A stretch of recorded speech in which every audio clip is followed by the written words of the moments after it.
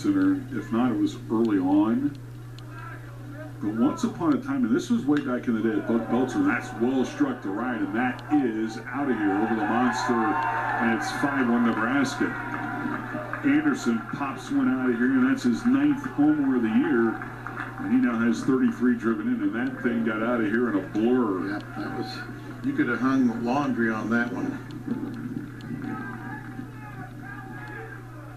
That may have put a dent into Brandeberry on the side.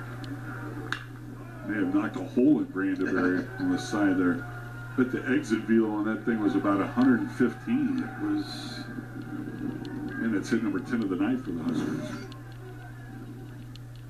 Breaking pitch for a strike. Anyway, the highlight was once upon a time.